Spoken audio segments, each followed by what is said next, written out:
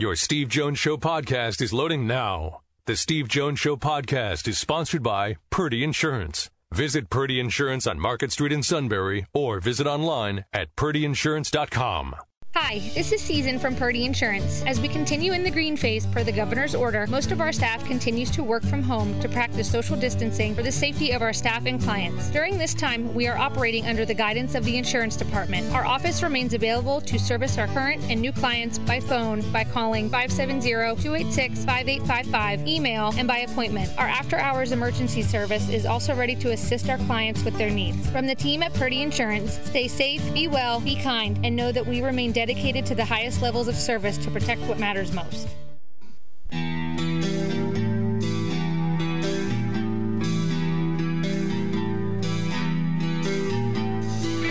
Sports talk where your voice counts. This is the Steve Jones Show on News Radio 1070 WKOK. Now from the Sunbury Motors Studio, here's Steve Jones.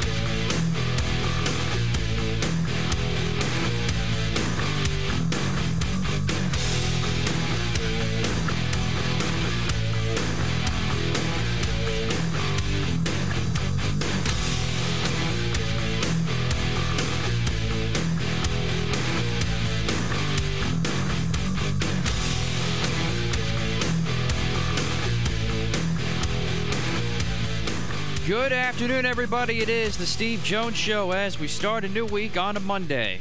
News Radio 1070 WKOK. Matt Catrillo here with you as well. And we are brought to you by our good friends at Purdy Insurance, Market Street in Sunbury. Go to purdyinsurance.com.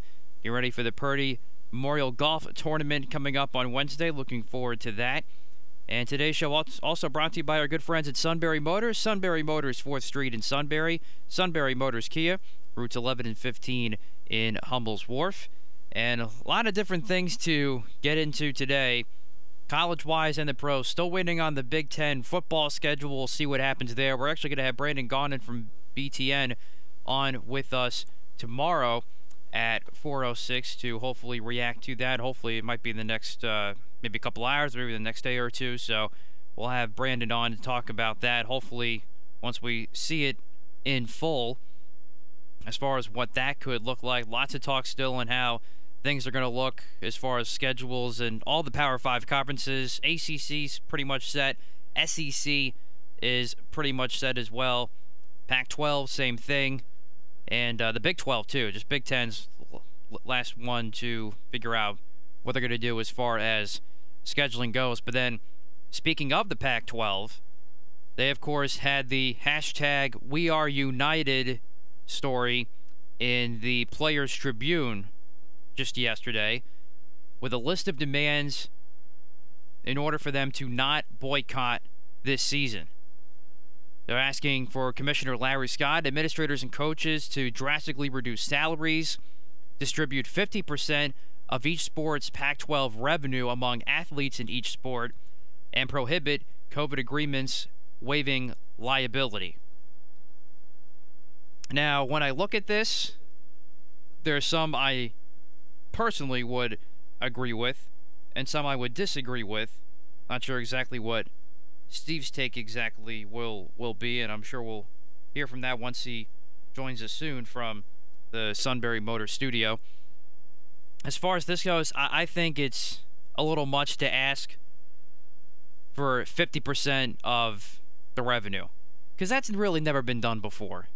And it probably never will be done. There's some things that they mentioned about getting the name, image, and likeness, which I thought they were already getting with the recent rule that was just changed by the NCAA several months ago. And I have no problem with athletes getting paid as far as that goes. But in terms of getting paid to play the game that they got a scholarship for, they forget the first part of what they are, the student part.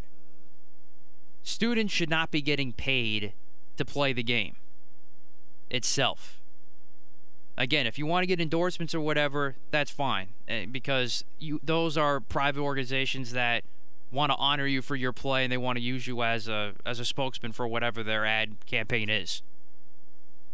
That's fine. But to play the game, I think it's a little much for players to actually be paid to play the game that they were given the scholarship for. That's just me. I know there's probably a lot of people that don't think that way, but that's just me. I just think you're there to be a student first and foremost. For a majority of the athletes, of course, there are some that we know pretty much from high school on that they're going to get a shot at playing in the pros, and academics is secondary. I get that. That's fine. But they'll get their chance to get paid then when they eventually, hopefully, become a professional athlete. So I don't like seeing this wanting 50%. I think that's a little presumptuous of them to ask for something like that. And that's just me. Steve might feel differently. But to make sure, I do think where they're right is they want to make sure that all protocols are in place to make sure that their safety is all ready to go. That I agree with, because everyone should absolutely be on the same page as far as that goes. Because there's many other universities that are starting virtual or doing hybrid, whatever the combination of is that everybody else is doing to start the season. So I completely understand that. And that should be the case.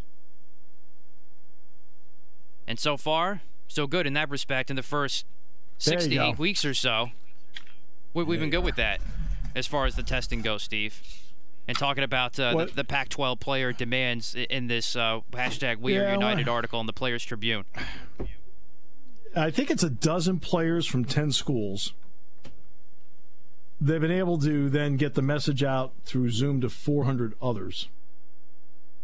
So that's I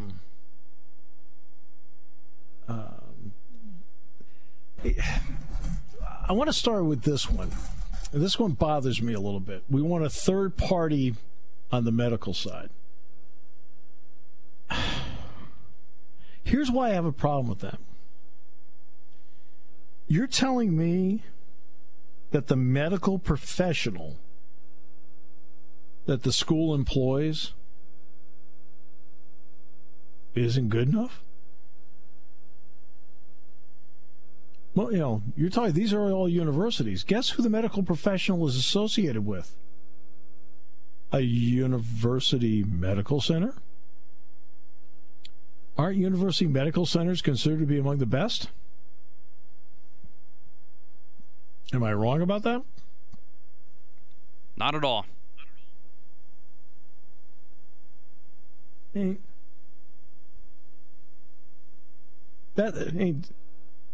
Let's take here. Obviously not a Pac-12 school. I have entrusted the care of my children to Wayne Sebastianelli. Like, with total, complete, 100% confidence. I think there are a lot of great doctors out there. Many, by the way, are at Geisinger. I have great trust in them, too. But you're telling me that Wayne wouldn't be good enough to tell you something? Really? I'm obviously using a close-to-home example. We're not a Pac-12 school. But that's what gets me about this. And who's to say that the third person you picked is better than the one that's already at the university? You're telling me that team doctors just throw you back on the field? Is that what you're telling me? Really? This is how it works. There are 3 different types of athletes. Right? 3 when it comes to medical care. All right? One is, if you tell me I'm ready, I'm ready. If you tell me I'm not ready, I'm not ready. That's one. In other words, hey, look, I try, hey, you think I'm ready to go? Okay. That's one. 2. The other 2 are difficult to control, by the way. One is, no matter what, I feel fine, I'm ready to go. And the doctor has to tell you, no, you're not ready to go. Yeah, I am. I feel fine. I'm ready to go. No, you're not. And believe me, I've seen that repeatedly. Where even though the player is steadfast that they are ready, it doesn't hurt, it doesn't bother them, the medical professional has said, no, you're not ready to go. I have seen that a number of times. you admire the grit, the guts, determination, I'm going to get back out there. Okay? Then there's the third one. Yeah, we think you're ready to go. No, feel a twinge. And guess what? You don't go. I mean, you've heard me talk about this before, Matt, so I am not covering any ground that I haven't covered here before. All right? We've talked about, people think coaches make decisions on hurt players playing. They don't. There are only two individuals that make the decision on the hurt player playing. It's the doctor and it's the player. So that third-party thing bothers me. So it's got to be our person. What, your person is better? What if your person's worse? Just thought I'd throw it out there.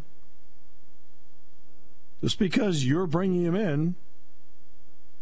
I mean, a lot of this, look, when it comes to the safety protocols, you have to have great safety protocols. There's no getting around it. You have to. You absolutely have to. And I completely understand the players being concerned about that. Because they want to be able to somehow do something that's not easy, and they want to have the confidence doing it. I completely understand that. But, geez, don't put down the medical professionals that are already there like it's not good enough.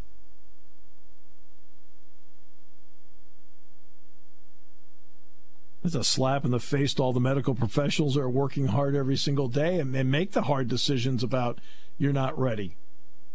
Believe me, I've seen athletes. They're ready. It doesn't hurt. I feel fine.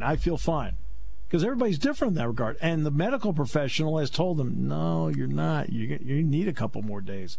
You need a couple more weeks. I've seen it. This idea like, I work for the club. He's ready. No. As medical professionals who have their own reputations on the line, they want you out there when you're ready to be out there. Because the last thing they want is to have a reputation that you're doing a slipshod job. That seems to be forgotten sometimes when you hear some of this stuff. No, you're ready to go. I'm going to put my own reputation on the line? No, if I don't think you're ready, you're not ready. Now, the other stuff is interesting that's in here. Can I get to a couple of other things before we get to this, though? We'll do the kind of like news of the day here. 48 hours from now, we'll be at the Susquehanna Valley Country Club. Okay. Matt's been warming up. Yes, I did. So news of the day. Let's start with this. Basketball.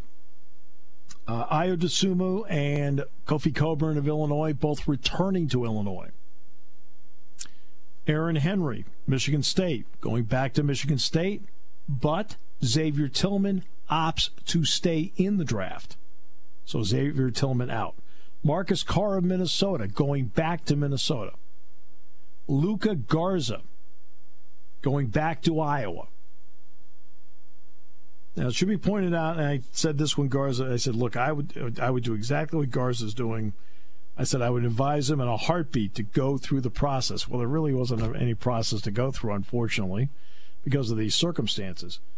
But Garza was on the big board ranked 74th. That's 14 spots out of being drafted. That's where he was ranked. He does some marvelous. His footwork down low is marvelous. He's become a better shooter, but he's not quick. And he knows that. And to be honest with you, his father knows that too. Because his father's talked about it. So that's the news and notes there. Now let's get to perceptions.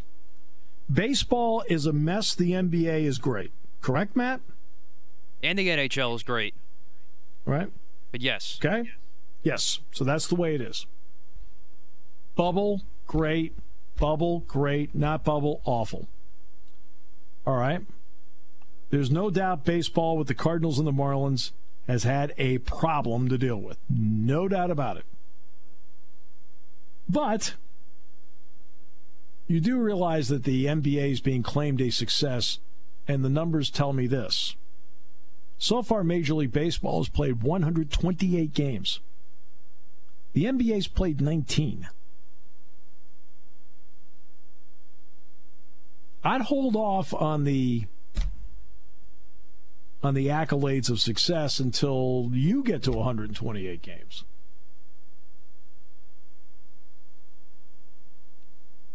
I praise the NBA for what they're doing. I think it's great. I praise the NHL for what they're doing. There's no positive tests in the NBA. There's no positive tests in the NHL. So far, so good, thank goodness. Major League Baseball is getting crushed, yet 28 of the teams have not had a problem, Matt. Yeah, that's absolutely fair. Okay, 28 teams have not had a problem. And the NHL is operating with 24. The NBA is operating with 24, 22? 22 for 24. The NBA. 22. Okay? Baseball's operating with more teams, more players. Now, yeah, they're traveling around. No question. But so far, Major League Baseball has started and completed 128 games. The NBA has started and completed 19. Total praise to the NBA, because I think they've done great work so far. But they haven't, they have played 1/7 the number of games that Major League Baseball has played with fewer players. Remember, the NBA is operating with 17 players. Major League Baseball is operating with 33 on each team. Last week, there were 29 positive tests in Major League Baseball. 29. I texted Matt this on Friday. 29 positive tests in Major League Baseball. The release said 21 were from one team. They didn't identify the team. The team that nobody cares about. Woohoo! But fortunately, the suit was at the press conference and raised his hand and said, I know which team. I know. Put your hand down. We got it. I'm just saying, look, if you're going to tell the story, tell the story. Okay? I don't need if it bleeds, it leads stuff.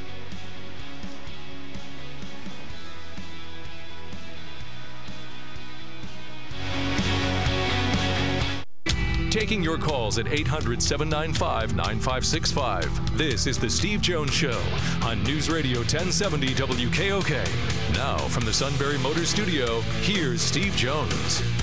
The Purdy Memorial Golf Tournament is Wednesday to benefit the Greater Susquehanna Valley YMCA. And the Y needs our help more than ever. So that's why we're all coming together to do this.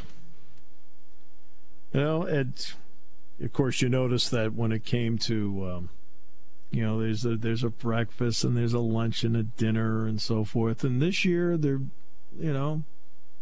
think there's going to be a great food truck there, right? Yep. And you notice who bowed out. Meanwhile, the rest of us are out there for the cause. While I think the extra stuff is nice, as you know, Matt, I've always been one like, hey, throw every dime you've got into the cause. And so that's what we're going to do. We're going to throw every dime we have into the cause. We'll be there Wednesday. I know we tee off at 10 o'clock. The show's at 3. We're going to do it out there on the patio, right? It's supposed to be a nice day. Yes, I'm very happy about that. It's supposed to be a very nice day. But it is all about the why. And Purdy Insurance is making this happen in the Truman H. Purdy Memorial Golf Tournament on Wednesday. Purdy Insurance, Market Street in Sunbury. Go to purdyinsurance.com.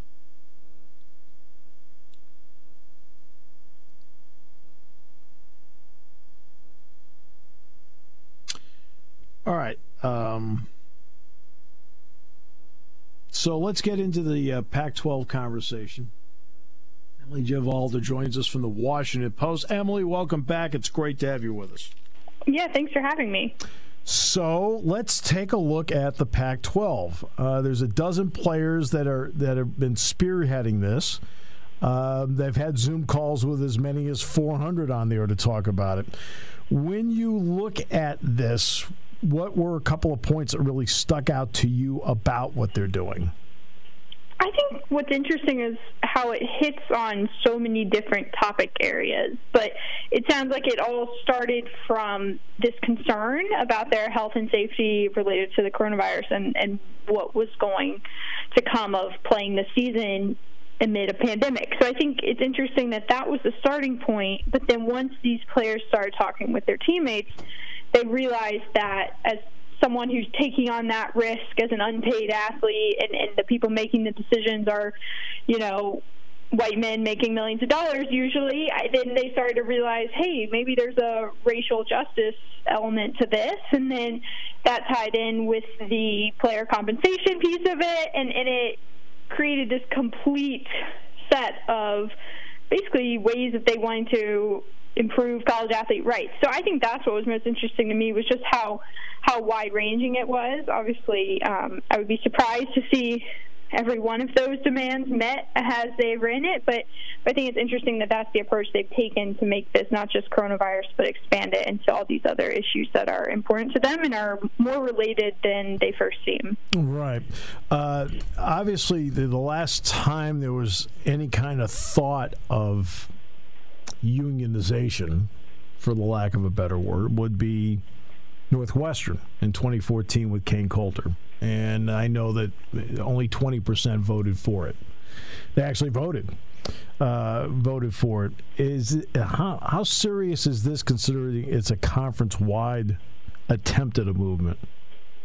Yeah, I mean, I think it's really serious when you just think of the numbers and all of the athletes you saw posting about it. But I think what will be interesting is how many of them support this movement, because my guess is pretty much all of them, or most, see these things written down and think, hey, yeah, I want to be safe. I'd like to make some money. I'd like to, in racial injustice. Like, I think very few people wouldn't agree with those things, but how many are actually willing to go as far as saying, hey, I'm not going to play this year because we haven't been guaranteed this. So I think that's kind of the difference here, and we'll see kind of how the Pac-12 responds to this and if they start showing significant progress. But I do think that's the big unknown right now, is how many people say, hey, I support this, versus how many people are willing to, give up a senior year or a season of eligibility or whatever it may be if they don't play. What is known about this, though, is somebody who is aiding the players in putting together this, and that's Ramoji Huma, who worked with the Northwestern players in 2014. He's involved again in this. Does that give pause to the leadership that somebody like that is involved? I mean, leadership among like Larry Scott and so forth, that this has been tried before, but it's 6 years later and it's the same person involved. Yeah, I mean, I think just in general, this would make every person in power a little nervous, because the athletes are realizing how much power they have. And it's like, it's been there all along. But I think in the last few months and in the last couple of years, I'd say college athletes are suddenly realizing, hey, like, we're the ones who are playing every weekend. If I had a player tell me the other day, like, if coaches show up for a workout and players aren't there, nothing's going to happen. Like there really is the sense that, hey, we drive everything, so why don't we use that leverage? So I think if you're one of these commissioners or coaches, ADs, anyone in this structure in a leadership position, I think you are going to be worried, yes, because someone who is helping has experience in fighting for these rights, right, but also just because the players themselves are, it's kind of a new era of them realizing what they maybe deserve isn't that far away, and that they have the power to leverage. Ohio State was the first one that we heard about, Emily, about liability waivers. Now that doesn't mean everybody else didn't do it. I'm saying they're the first one that we heard about it. What did you think that mean? What do you think that meant to spurring some people on, saying, hey, wait a minute, liability waivers, what about us protecting us? Yeah, I think those were really interesting. And once they kind of came into the spotlight publicly, you had a lot of administrators kind of walking back. And I know Mark Emmert said he opposes them, and they've taken the stance that they don't think that players should be signing these waivers. And a lot of schools are trying to structure it or saying that all along it's like a pledge saying like, hey, I'm part of this team, and by being part of this team, I understand that I'm going to wear a mask or do this or do that. But I think it raised concerns because if you're a player or a parent especially, and you're seeing your kid signing this, and it seems like the school's trying to deflect responsibility, if that's how you're interpreting it, I think that's really concerning, because a lot of the common themes that we've seen in the last few days as players speak up more about their concerns is who's looking out for them, right? So it's like, I think they want to feel like someone is making decisions with their health and safety prioritized and not as concerned about revenue compared to those things. And I think there might be some worry of when you're signing a waiver like that, or you interpret it that way, it maybe signals like, oh gosh, wait, who's looking out for me here? Is this a signal that they can do some lobbying on Capitol Hill, for example, and get Congress involved in this on players' rights? Yeah, that's an interesting piece of this. Because obviously lawmakers have been involved with a lot of this name, image, likeness stuff. And I was watching there was a Senate hearing, I guess a week or so ago, where the NCAA was basically asking for antitrust immunity and some other things that they wanted help from Congress on with name, image, likeness. And when they were doing so, senators kind of came back at them and said, hey, we want you guys to enforce these like basic athlete rights. And a lot of things that came up were similar things to what's in the PAC-12 statement is more protections, more safety, more all this stuff. So I think we are starting to see some lawmakers maybe get involved with trying to push for these same type things. And you know what's interesting about that, Emily, is that when you look at the Senate side of it, and Cory Booker, who played tight end at Stanford, Chris Murphy of Connecticut he loves sports. But then you have Marco Rubio of Florida and Marsha Blackburn of Tennessee. That's two Democrats, two Republicans. This is actually bipartisan in the Senate as to how they feel about this, because the four of them have been working on the legislation. Yeah, and I think it's because from a, even if these people do follow sports, or even in Cory Booker's case, played college football. Right.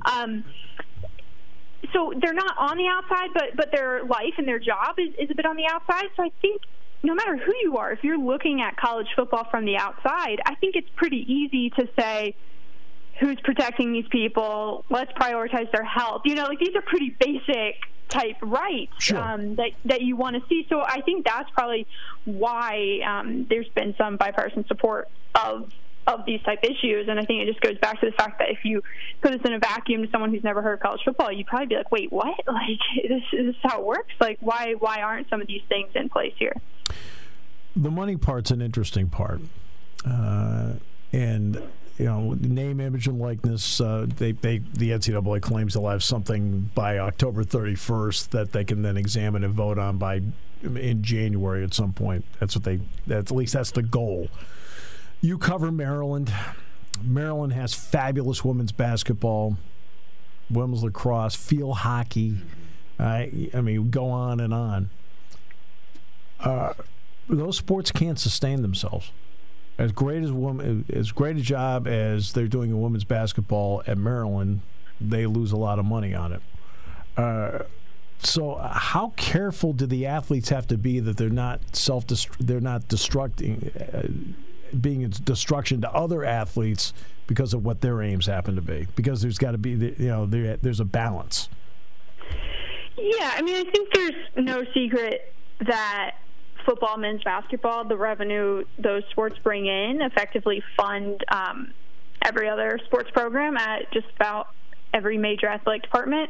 But I think what a lot of people call to question is, like, when you look at that revenue, that's one thing, but then you also look at the expenses. So it's like, okay, should we really be spending the amount they're spending on football, men's basketball? So I think that's the first thing, is that maybe that's something to look at. Like, yes, they do bring in that money, but but also they're spending it, and do they need to be doing it? And then the other piece of that is with name, image, likeness. I think, that's separate a bit from the athletic departments and the broadcast revenue. So agreed. Yep. So it's like, I think they see it as like, also, like, I did gymnastics and follow gymnastics very closely. Yeah. I think a lot of those athletes see it as something they could benefit from, not to the tune of Justin Fields or, whoever it may be, but I do think there is a space for them to benefit too, and I think some of them would really like to see that type of reform. I'll be honest with you. I read that report, Emily, from Duke brought in a firm to take a look at what the potential earnings could be. And I think that firm was moving on to Kentucky next. They were talking about, like, the amount of money they could make off Instagram. All right, and now I admit the dinosaur sitting here is like going, what? But evidently it's way more than I ever dreamed it would be. Right. And it's like, in a sense, like, that's not taking any money away from what's already coming into the athletic department. Absolutely right. Right? It's just making new money, Right. It's just you making your own money separate from everybody else, yeah. Yeah. So it's not even like a zero-sum thing of, like, if Trevor Lawrence makes this much on an Instagram post, Clemson doesn't make that on their ticket sales or whatever it may be. So I don't think that's really a concern. And I think there are a lot of people who, gymnasts or Olympians. I mean, think about Olympians, right? Like there are a lot of athletes, even just outside the major sports, who could make money on an Instagram post. And it's kind of crazy that they can't, because it's like the NCAA says, like, hey, you're a normal student. And if a normal student could go out and post on Instagram to their 300 followers or whatever it may be, and I think that's the stance a lot of athletes take. They say, hey, if we're a student in every other way, why can't we be in this regard? Well, I can tell you one person that can't make any money off of Instagram. That's probably me. All right. So, Emily, thanks so much. I really appreciate your time and perspective very much. Yep. Thanks for having me. All right, a couple interesting points about that. And I'm going to talk about that in a moment, because they're talking about the money being allocated to other sports as opposed to football and basketball. I'm going to talk about that in a moment on News Radio 1070 WKOK, brought to you by Purdy Insurance. When it comes to car buying, there's the other guy's way, and then there's the SMC way. The other guys force you into a vehicle you really don't want. The Sunbury Motors way lets you take the time you need to browse, ask questions, and take the test drive and think on it. For over 100 years, the Mertz family and all their employees have made your experience the most pleasant one you'll ever have. The other guys won't offer you the best price for your trade, no matter how much they say they will. The SMC way is their promise to provide you with the most money the market shows your vehicle is worth. The SMC way is to offer you all applicable factory rebates on new vehicles and generous discounts. Looking for a pre-owned vehicle? The SMC way checks each vehicle in a 200-mile radius to determine the lowest price, then beat it. It's the lowest price promise, just part of the SMC way. The choice is up to you. The other guy's way or the SMC way. The SMC way wins every time. Sunbury Motors Company in the North 4th Street Auto Plaza, Sunbury, and at sunburymotors.com. Selling more cars and satisfying more customers for over 100 years.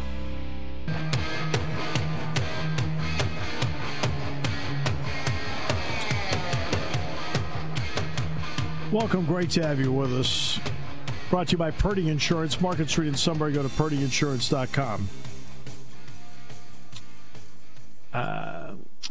We're talking about the money end of it. And, of course, what makes intercollegiate athletics different than so many other endeavors. People would point out right away, well, the athletes aren't paid. And,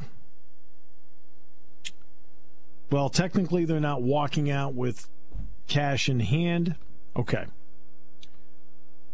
But the other part is football and men's basketball have to make the money in this socialistic system of sports so that you can have women's gymnastics, softball, women's soccer, men's volleyball, baseball, men's soccer. I mean, you know, the list goes on and on. I keep going and going and going. Okay.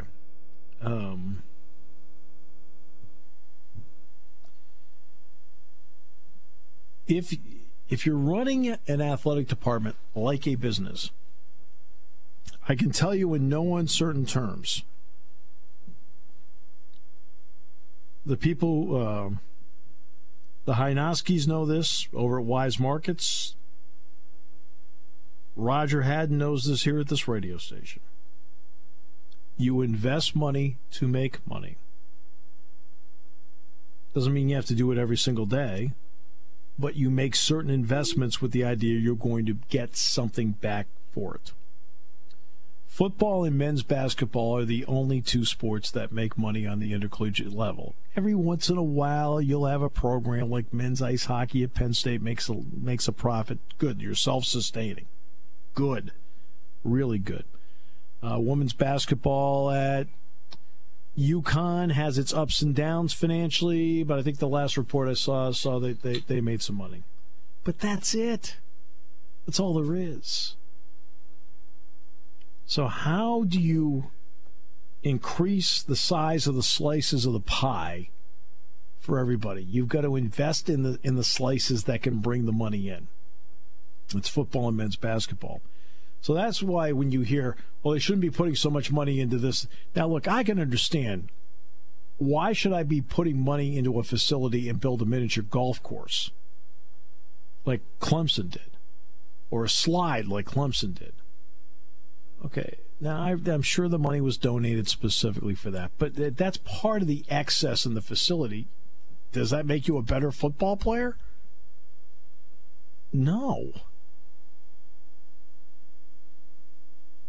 So I understand the complaint about something like that, but not money that makes the program better.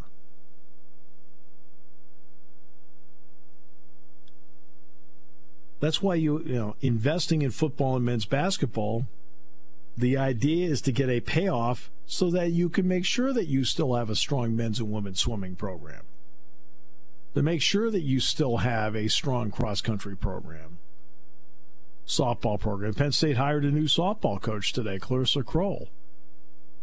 Was just hired from Miami of Ohio. They got a beautiful facility to play in. Well, guess what? The softball student athletes work hard. They deserve a great place to play. Okay? They deserve a great place to play. So some of the stuff that they point out here in this Pac-12 piece, and see, you got to go a little bit deeper. You do know who the guiding light is here, right?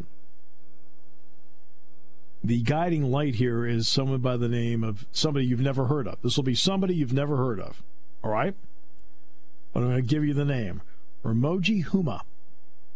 You're saying, Ramoji Huma? Who is Ramoji Huma? He is the heart and soul behind this. Let's turn the clock back 6 years ago on this show in 2014. Remember what we talked about that year?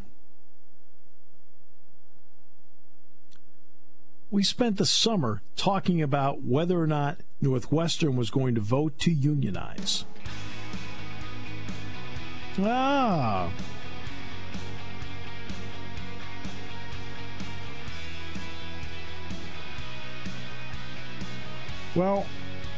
guess who was the leader, who was the advisor on that? Ramoji Huma. And by the way, it never came out what the vote was, but I can tell you what it was. Only 20% at Northwestern voted for unionization. There's a reality to this that is never talked about. If you privately talk to student athletes, like anybody else, do they want money? Of course they do. But most of them know that on the surface, and they'll tell you this, feel like right, they got a pretty good deal.